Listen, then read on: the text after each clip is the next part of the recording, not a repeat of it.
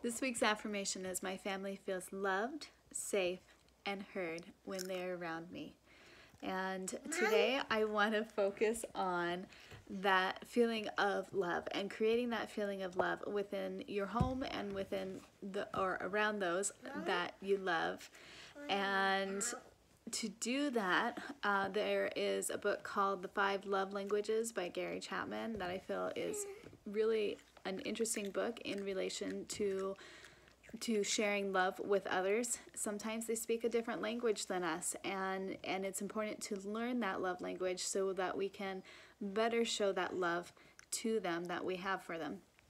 So Gary Chapman talks about 5 different love languages, and those 5 love languages are physical touch, and that's giving hugs and cuddles and kisses.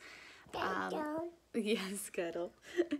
And then there's also quality time, and that is taking time, the uninterrupted time, distraction-free time with those that you love.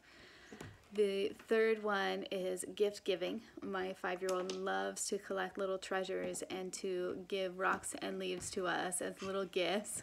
Yeah, and there she is.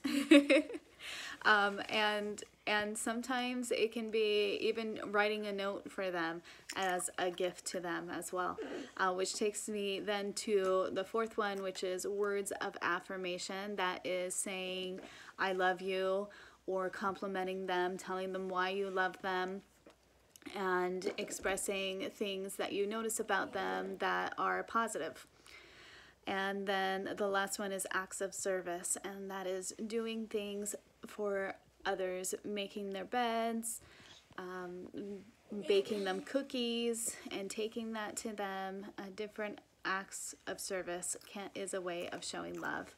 And so today I want you to encourage and brainstorm ways that you can show love to others with those five different love languages in mind, and bring more love within your home.